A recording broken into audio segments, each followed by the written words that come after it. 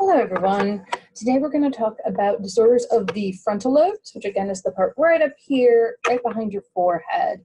And some argue that this part of the brain is what makes us most human. So we're going to talk about symptoms of frontal lobe lesions. And again, lesions are some sort of damage in the brain, whether that's from a brain injury, a stroke, anything along those lines. So motor function is one of the things that is sequenced here in the frontal lobes. So you lose your ability for fine movements, speed, and strength, and you lose the ability to program movements. So essentially, you have a hard time doing movements in sequence or coming up with how to do a movement in sequence. And then there's changes in voluntary gaze. Voluntary gaze is when we choose to look at something, right? So I'm choosing to look at different parts of my office right now. That's difficult when you have damage. And each of these slides will highlight which part of the frontal lobe is damaged for that. So the visual search task is one of the ways that we test this. So we say, look at this reddish circle in the square and find another one, right? So for just about everybody, it should be pretty obvious that it is right over there on the left near the words, right? But with someone with frontal lobe lesions, they would struggle with this task. There is also reafference or corollary discharge, gosh. So you need internal neural signals to produce both the movement that we're going to do, movements I'm doing right now, and the signal that the movement will occur, right? So like my body needs to know I'm going to move. And when you have frontal lobe damage, it disrupts that. And this is why the world doesn't move when you're trying to scan with your eyes, for example. You can also have speech problems. We've talked about Broca's area already. So you might have impairment in use of verbs and correct grammar. Sometimes this is called agrammatism. And if you have damage to the supplementary motor cortex, you are mute if it's bilateral damage. There are difficulties with convergent and divergent thinking. So convergent thinking is thinking there's only one answer to a question. And divergent thinking is the ability to say, there's a lot of different ways we can think about this. Essentially what we're trying to get you to do within a liberal arts education, right? People with frontal lobe lesions struggle with that. It's sort of like everything's like yes, no, even when things are much more nuanced in real life. There's also a loss of what's called behavioral spontaneity. So they have decreased verbal fluency, so ability to come up with words. Sometimes they lose spontaneous speech, so they can respond, but not just start talking on their own. And then there's decreased design fluency and impaired strategy formation. So again, difficult to plan and cope with things.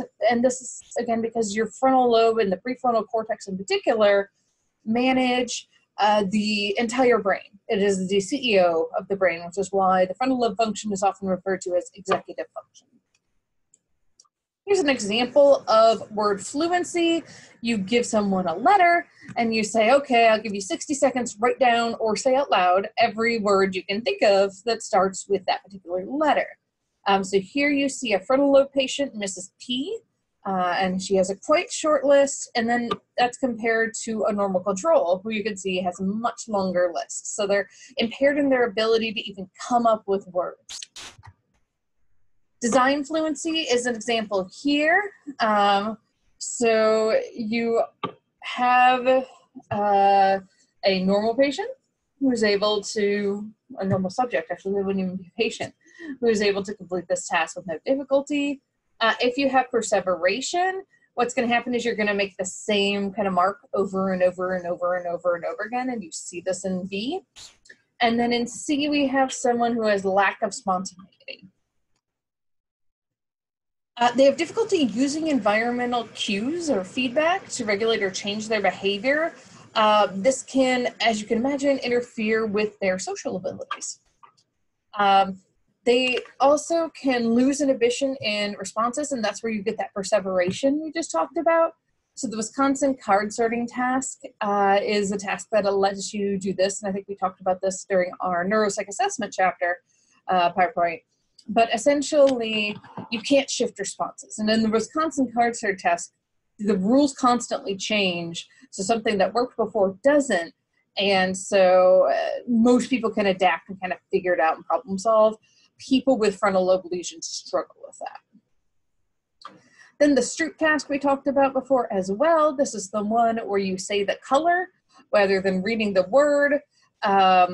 And it's an inhibition, right? Because we're taught to read from such a young age. You have to inhibit your tendency to just read, right? And then actually say the color. And people, again, with frontal lobe lesions have difficulty with inhibition, so would struggle with that. They also take more risks. So there's a task called the Iowa gambling task. And they tend to just say, sure, let's do ambiguous things. And controls find that more aversive. And so you can imagine how this would play out in real life if, for example, someone did get into slot machines, poker, something like that. It could lead to some financial difficulties pretty quickly. There's also deficits in self-regulation, partially due to loss of autobiographical memories or autobiographical knowledge. So it's like you're not learning from the past. And loss of associative learning. So you can't select from competing responses, and again, can't learn from your past experiences. Again, self-regulation is a big thing here. They have trouble regulating their behavior in unstructured situations, so they can't inhibit behaviors that normally are just not acceptable unless someone's explicitly telling them not to do it. And again, this loss of autobiographic knowledge seems like such a small thing, but it's not, because we do learn from the past, and everything we are builds on what we know about ourselves. So that makes it difficult to put ongoing life events in context, and leads to difficulty in regulating behavior flexibility. There's also associative learning deficits, where you might not learn to associate a hand posture with a color, and it can be on either hemisphere. Temporal memory is also something that's related here. So recency memory, test memory for the order in which things have occurred. So you kind of give someone a story or a series of pictures, and then you ask them to sort of reconstruct that in the right order. And here's where frontal lobe patients struggle. And again, you can think about this with that executive functioning ability or lack thereof in these patients. The biggest example here is Phineas Gage. You have some great videos about him on your modules, so I won't go too much into him, but basically very famous psychological case. He was a world worker, working on using a tamping iron to pat down something for an explosive because they were clearing things for the railway to go by. Got distracted, didn't pay attention, hit the wrong thing, a spark went off, it set off the explosives, and the rod went up and through his head. That's one of the things I like about the video is they explain that. A lot of people, I think he just walked around the rest of his life with this big thing in his head. No, it went directly up and through. And his personality changed, and he had several issues, started swearing, things like that. And so like the common narrative in psychology has been he essentially can never function again. There's some recent evidence that that's not the case, that he actually worked as like a carriage driver, things along those lines. He did for a while serve as a sideshow at a circus. People would like pay their 5 cents to go in and see this guy, and he would carry around the pod with him, which was heartbreaking, right, in some ways. So just to show how much he is a famous figure here, I have a whole series of magnets of famous psychologists, and one of the only non-psychologists I have is Phineas Gage. He has a magnet with his rod. So he is a very well-known case in psychology. In terms of social behavior, so what Gage struggled with, So we see changes in personality. Sometimes this is called pseudo-depression. They have apathy, indifference, no initiative, so not have that get up and go, do things. They also have reduced sexual interest and sometimes little or no verbal output. There's also pseudo-psychopathy. Psychopathy is the word to describe psychopaths or sociopaths, which are diagnostically the same thing.